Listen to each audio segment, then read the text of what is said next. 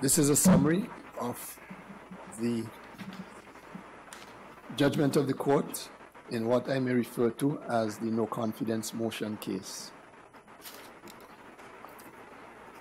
Article 106(6) of the Guyana Constitution states that the cabinet, including the president, is required to resign if the government is defeated by the majority vote of all the elected members of the National Assembly on a vote of confidence. Article 106(7) further mandates that an election be held within 3 months of the vote or within such longer period as determined by 2/3 of all elected members of the Assembly. On the 21st December 2018, the Leader of the Opposition moved a motion of no confidence in the government. All 65 members of the Assembly were present and they all voted.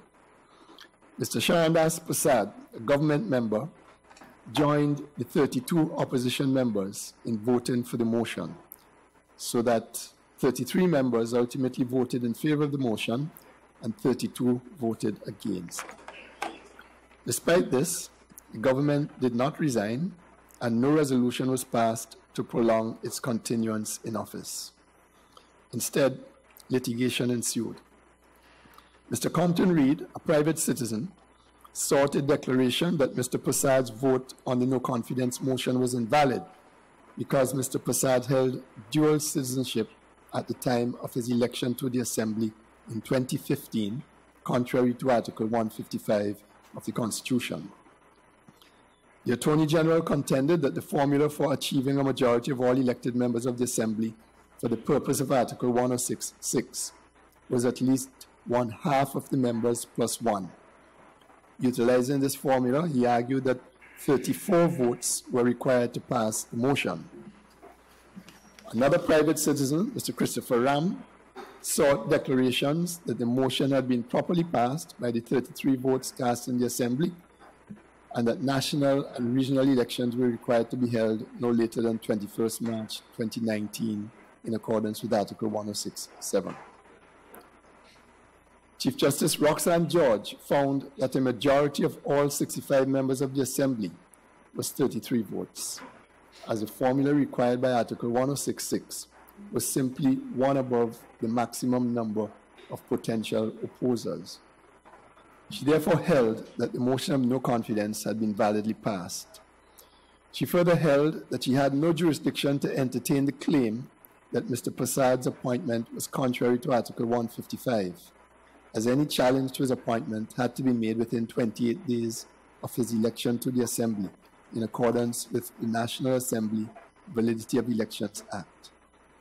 Regardless, she held that Mr. Prasad's disqualification would not have invalidated his vote on the December 21st motion, as Article 165(2) of the Constitution preserved the validity of his participation in the Assembly's proceedings. The Court of Appeal unanimously upheld the Chief Justice's decision that the claim against Mr. Prasad's election could not be entertained and that his vote could not be invalidated. A majority, however, agreed with the Attorney General's 1/2+1 formula and found that the motion required 34 votes in order validly to be passed. Both findings of the Court of Appeal were appealed to this court. It was argued on behalf of the Attorney General, Mr. Reed, and Mr. Joseph Hammond, all lumped together and referred to as the respondents, that Article 106(6) did not apply to motions of no confidence. They highlighted the fact that the article in the Constitution used the phrase, and I quote, "on a vote of confidence," unquote. And they submitted that there was a fundamental difference between a motion of confidence and a motion of no confidence. In particular, it was argued that only a member of the government could move motions of confidence, and that the article, that's Article 106, that article's requirement for the government to resign and for elections to be held did not apply to motions of no confidence. The court rejected these submissions. The court held that Article 106 gave effect to the fundamental principle of responsible or accountable government, principle that required the government to resign when it no longer enjoyed the confidence of Parliament. Whether Article 106.6 used the term, quote, a motion of confidence, unquote, or, quote, a motion of no confidence, unquote, was unimportant, as these were mere linguistic differences denoting different sides of the same coin. There was nothing in Article 106 that prevented any member of the opposition from moving a motion of no confidence. Article 106.6 also did not hinge on the provisions of the anti-defection regime set out at Article 156. That regime was separate and distinct from the concept of responsible government and merely sought to prevent a member of the National Assembly from crossing the floor or, having been elected on a particular list, from disassociating himself or herself from that list and continuing in Parliament as an independent member. The court then went on to consider the majority needed to pass a motion of no confidence. The court decided that the requirement for a majority of all the elected members of the National Assembly referred to a majority of the total number of votes or seats in the Assembly, irrespective of the number of members who actually vote. In determining that majority, the court was of the opinion that the half+1 rule was not applicable. The court held that since the Assembly comprised an odd number of persons, that is 65, when all the members of the Assembly are present and vote, all that is necessary is to determine whether the motion has garnered, quote, a majority of all the elected members, unquote. Such a majority in the court's view was clearly at least 33 votes. The court then turned its focus to the issue of whether it had jurisdiction at this time to inquire into the issue of Mr. Prasad's disqualification from being a member of the National Assembly. The court found that historically disputes over the qualification of members to legislative assemblies were not triable by the courts, but were instead determined in the assemblies themselves. However, such matters eventually became entrusted to the courts. Justice Saunders pointed out that Article 163.1 has now vested in the High Court an exclusive jurisdiction to determine any question regarding the qualification of any person to be elected as a member of the National Assembly. The courts must exercise that jurisdiction within a particular framework established by the Constitution itself. Article 163.4 authorizes Parliament to make provision with respect to the circumstances and manner in which, and the conditions upon which, proceedings for the determination of any question arising under Article 163 may be instituted in the High Court. Parliament may also provide the consequences of the determination of any such question. The Constitution specifies that it was for Parliament and not the courts to lay down the practice and procedure in relation to the court's jurisdiction and powers in this regard. Although the Constitution gave the courts the exclusive jurisdiction to determine questions of the qualification of members of the National Assembly, the courts exercised that jurisdiction strictly in keeping with the provisions of Acts of Parliament.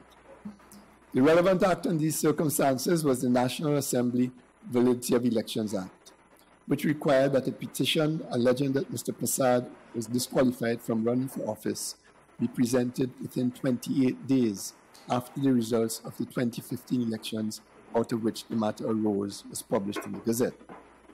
The court emphasized that it had long been recognized that this election petition procedure was intended to be an exclusive one. The court held, by a majority, that the court had no jurisdiction to consider the question of the validity of a member's election to the Assembly by any other means.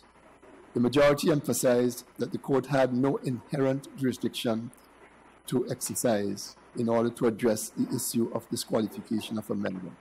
The 28-day period having expired, the court therefore lacked jurisdiction to assess whether Mr. Prasad was disqualified at the time of his election. The court also held that there was no need to consider whether Mr. Prasad's seat ought to be declared vacant in accordance with Article 156.1d of the Constitution, because Article 156.1d applied to supervening events that caused a person to become disqualified while he or she was a member of the Assembly. And Mr. Prasad's disqualification clearly arose before he became a member. And two, Mr. Prasad had already been recalled and removed from the National Assembly on the 3rd of January 2019, the very day before these proceedings were initiated in the High Court. Having concluded that the court lacked jurisdiction to impeach Mr. Prasad's election, the court found that there was no real need to ascertain whether Article 165(2) preserved the validity of Mr. Prasad's vote on the motion. However, even if the court had jurisdiction to declare Mr. Prasad's election to the Assembly to be void from the outset, the court agreed with the courts below that Article 165(2) would have preserved the validity of his vote. Finally, the court rejected the submission that Mr. Prasad was absolutely required to vote against the motion of no confidence along with other members of the government list unless the party's whip granted permission for a so-called conscience vote. The court found that nothing in Article 156(3) or anywhere else in the Constitution prohibited Mr. Prasad from voting against the government on any particular measure. Such a vote may well cause the representative of his list to remove him from the Assembly, but his vote would still be valid. Having regard to all the findings above, the court held that the National Assembly properly passed a motion of no confidence in the government on the 21st December 2019, and that the provisions of Article 106(6) and 7 were accordingly triggered. In a separate concurring judgment, Justice Witt concurred fully with the judgment of the court. In relation to the meaning of the term a vote of confidence, he found that it was obvious from the legislative history of Article 106(6) that the amendments to the Constitution in 2000, by which this vote of confidence procedure was reintroduced into Guyana, sought to bring Guyana back from an authoritarian presidential regime to a more democratic one. It was within this framework that the provision ought to be interpreted. The restrictive approach suggested by the respondents as to the scope of Article 106 was also not consistent with the fundamental freedoms of conscience, expression, assembly, and association, in particular, the freedom to form or belong to political parties. A constitutional provision that sought to take away or limit these rights from members of the National Assembly, especially with respect to voting and supporting or not supporting the government, would need to be very clear and unambiguous for it to take effect. While acknowledging that Guyana had a hybrid legal system, Justice Witt was also not convinced that that system warranted the approach suggested by the respondents when compared to countries such as the United States, South Africa, the Netherlands, Suriname, Curacao, or France. In relation to Mr. Prasad's dual citizenship, Justice Witt found that the constitutional disqualification in Article 155 was not absolute, but one of limited scope. Moreover, statutes of limitation were well-known legal devices. Where there was a late discovery of a member's dual citizenship and the member refuses to vacate his seat, no legal consequences will ensue unless and until someone properly petitions the High Court in accordance with Section 43 of the National Assembly Validity of Elections Act to have the court declare that seat vacant. Justice Witt agreed that this situation did not occur in this case. Lastly, Justice Witt considered the reasons why the anti-defection and recall procedures in Article 156(3) were introduced. He found that none of the three grounds mentioned in the article had anything to do with voting in the National Assembly, and that the whole idea of the provision was to prevent members belonging to a list from, quote, stealing, unquote, their seats from their party. The possibility of recall may help to discourage, although not to prevent, members from voting against the list, but this was not the main reason for the provision. Justice Anderson, in a concurring judgment, also agreed with the other members of the court that Article 106(6) and 7 had been triggered. However, he noted that there may be merit in the consideration by those responsible for proposing constitutional amendments of the wording of Article 106(6), as he was far from sanguine that the Constitution was unambiguous on the issue of motions of no confidence. He expressed sympathy with the respondent's submission that the manifest purpose of the anti-defection provisions in Article 156.3 was to prevent a member from voting against his or her list, so as to ensure continuity and stability in the government. Application of Article 156.3 in this way did not necessarily render Articles 106.6 and 106.7 redundant, nor did it make parliamentary debates sterile or farcical. Nevertheless, Justice Anderson, drawing attention to the report of the Constitution Reform Commission to the National Assembly, which anticipated defeat and resignation of the government on a vote of confidence, and noting the fact that nothing in the Constitution prevented the leader of the opposition from moving such a motion, he concluded that motions of no confidence were allowed. He said that the court could not be expected to fashion the fundamental constitutional principles argued for by the respondents, which would effect fixed parliamentary terms from the mere imputations attributable to Articles 106.6 and 156.3. Justice Anderson was also of the view that the passage of the 28-day period specified in the National Assembly Validity of Elections Act will not always render the contested election unassailable. Such an inflexible rule, in his opinion, could lead to absurd and preposterous results. He considered that the circumstances in which a court was entitled to disregard the procedures and timelines specified in the election legislation in favor of upholding the fundamental tenets of the Constitution regarding eligibility to sit in Parliament were not entirely clear and required further thought. But he was of the opinion that one circumstance where this extraordinary jurisdiction may be warranted is where parliamentary membership was obtained by intentional and fraudulent means, as it would be an unacceptable affront to the Constitution to give its protection to a person who knowingly and fraudulently embezzled his or her way into Parliament, knowing full well that he or she was not qualified to sit as a parliamentarian. In the present proceedings, he did not find any clear allegations made or proof provided that Mr. Prasad knowingly and fraudulently deceived the people of Guyana and the Parliament in his election to the National Assembly. Accordingly, he agreed that the failure to challenge Mr. Prasad's eligibility to sit within the time specified in the election legislation rendered the challenge unsustainable. In another concurring judgment, Justice Rajnath also expressed her agreement with the President's judgment. She, however, added some remarks on the system of proportional representation that existed in Guyana and the impact, if any, that that system had on the issue of whether Mr. Prasad's vote violated Article 156.3 of the Constitution. In her view, the key question that arose was whether, not having declared in writing in advance that he did not support the list from which his name was extracted, Mr. Prasad could validly vote on a no-confidence motion against that list. In other words, whether it was the intention of the framers of the Constitution that such a vote as that of Mr. Prasad's on the 21st December 2018 should be disqualified.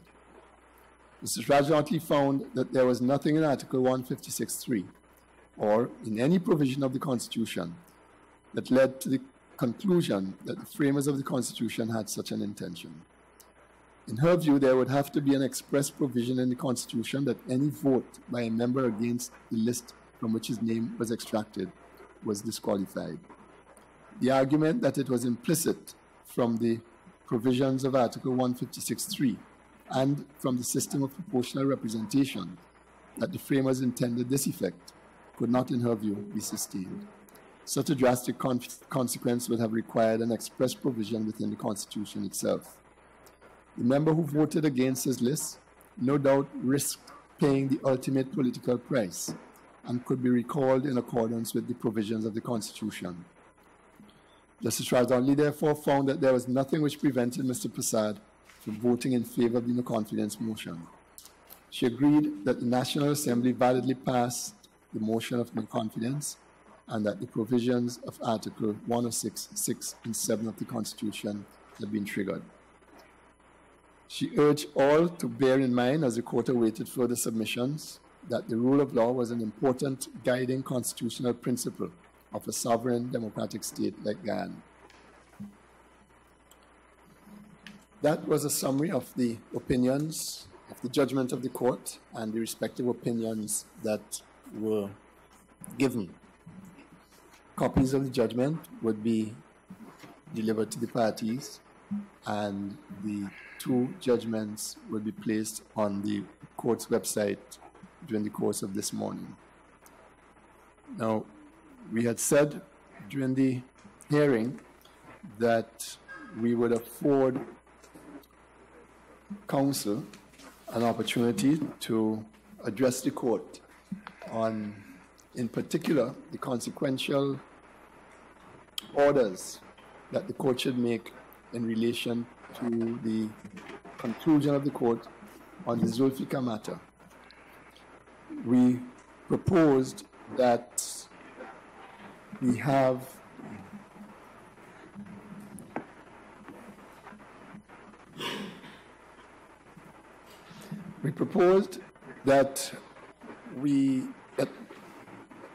between now and the 24th, the parties engage with each other, and that on the 24th, we will hear submissions from the parties, or we would hear from the parties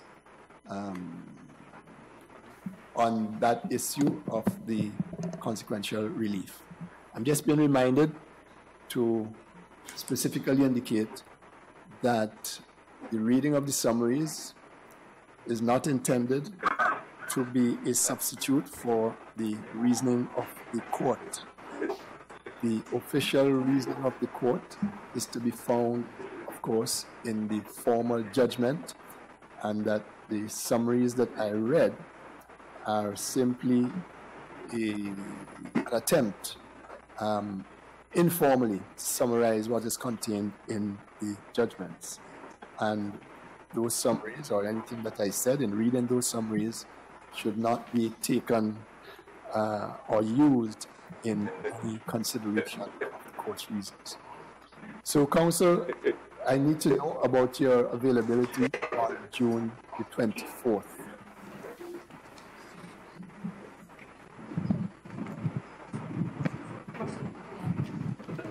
I'm further reminded to point out that, well, and it would have been made clear, I believe, that Justice Rajnath Lee fully, well, she wrote an opinion in each of the cases, but that Justice Witt, who is not here with us, Justice Hayton, sorry, who is not here with us, fully concurs in the majority judgments which were delivered, and has signed those judgments. So I need to know about the availability of counsel on the 24th of June for us to discuss the consequential orders in each of the two matters in which judgment was given. Available, Your Honor. Sanjeev Dastan. Commander Afran is available, sir. Yes. It is convenient, yes. Well, let's ask this question. Is it inconvenient to any party? Good. So on the 25th. Yes, Mr. It is embarrassing to me, Your Honours, in that I'm committed to the Court of Appeal in Trinidad and Tobago, but I shall try to make some arrangement. I would really appreciate that, sir. So we will. Yeah. Yes. On coordinate for the Attorney General of Health. So far as the date is concerned, we will make ourselves available. But I have one question for the court guidance. Is it that the court wishes to make a correction without any further evidence with respect to the consequence of the court's decision? And I'm speaking specifically with respect to the position of the TCOM. The court did not propose to hear any further evidence. The court simply wished to hear from you whether there was any agreement among yourselves on whether on the orders that should be made by the court. The findings of the court are final, determinative, and it's simply a question now of consequential orders. And if between now and the 24th there is no concurrence on that issue, then we would have to find a way where, in fact, I didn't want to go there because I'm hoping that on the 24th you will come back and tell us that all sides have agreed on these consequences that will follow, and the court will order accordingly. So let's just stick to that point at this point in time. But you would see in the judgments of the court that there are clear findings made. The Constitution sets out, in some cases, consequences that must follow. And in the case in particular of the Guyana Elections Commission chairperson, we would like to hear from you, in particular in relation to that one, on what formal orders you might agree on, if you can agree, the court should make, and we'll take it from there. Your Honor, can I make one suggestion with respect to the no confidence motion cases? And that is that for want of a better word, the appellants propose or put up the draft of what the consequential order should look like for review by the respondents, so that we, rather than us, both sides putting up orders. Well, we wanted to take ourselves out of that process. So we encourage you to engage with each other. And on the 24th, if you can present us with some consensus, then if we find that that consensus is something that we can lend our imprimatur to, then we would be happy to do so. So that I didn't see it as a process of somebody putting up an order which is going to be shared with the court, and there'll be back and forth involved in the court. That's something between now and the 24th, which the parties can and should do among themselves. We're hoping for a happy marriage between principle and practicality.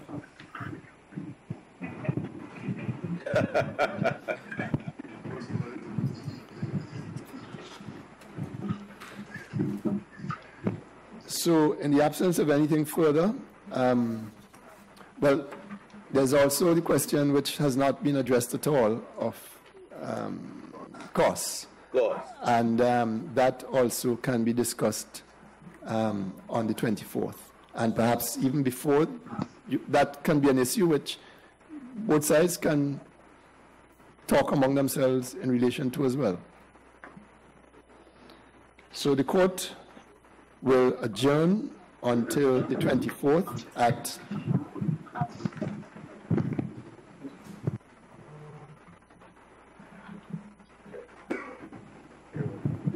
actually on the 24th we have a case in the morning, so we had scheduled this for the afternoon. So this would be 2 o'clock or 2:30? 2 o'clock. At 2 o'clock. We would set this matter down for hearing on the 24th at 2 o'clock Eastern Caribbean time, which I believe is 12 o'clock if you remain in Belize, Mr. Courtney. 2 o'clock. Yes, Your Honor. Yes. But